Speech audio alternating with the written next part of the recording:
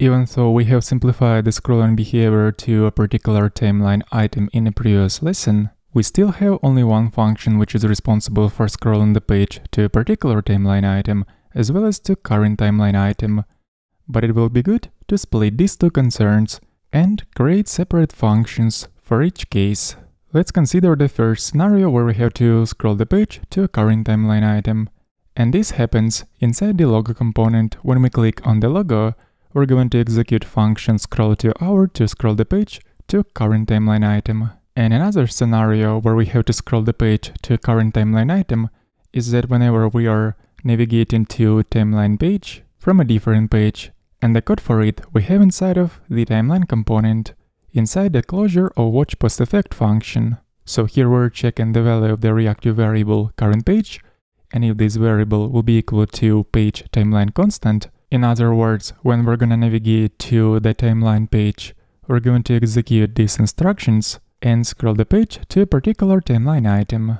But as we can see in both these cases, we're still using one function scroll to hour, which is responsible to scroll the page to a particular timeline item, but not the current one. And although all this works, I prefer to simplify this code and make it more explicit by creating a separate function which will be responsible to scroll the page only to current timeline item. So let's go inside the timeline items module, and in here let's declare a new function called scroll to current timeline hour. And the only parameter this function is going to take will be isSmooth with a default value of true. And here, we just have to delegate the behavior to scroll to hour function with the predefined parameters that will make scroll to hour function to scroll the page to current timeline item. And to do that, we have to pass current hour as the first parameter. And by the way, current hour can be retrieved by using current hour function call. And as for the second parameter, we're just going to pass isSmooth parameter further down to scroll to hour function like this.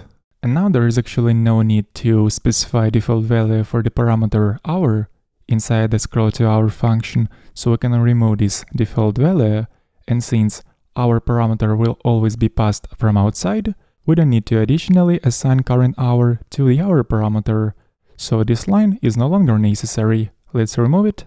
And now we have two separate functions that are responsible for concrete cases.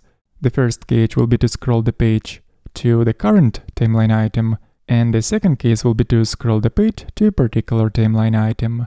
So now, anytime we have to scroll the page to a current timeline hour, we're going to replace scroll to hour function call on scroll to current timeline hour. The first scenario will be inside the logo component, so in here we're going to replace this call on scroll to current hour function. And of course, let's also replace this import on scroll to current hour function. And the other scenario where we can call scroll to current hour function is inside the timeline component. So in here, we'll replace scroll to hour on scroll to current hour. And this function accepts only one parameter, so we can remove first parameter null. So let's just go ahead and import this function inside this component and check final result in the browser. So while clicking on our labels, we can see that the page gets scrolled to a particular timeline hour, as well as it gets scrolled to current timeline hour when clicking on the logo while being on the timeline page. And there is one more case that we still have to check, and that is navigating to timeline component and making sure that we will be scrolled to current timeline item. As you can see, this behavior is also working.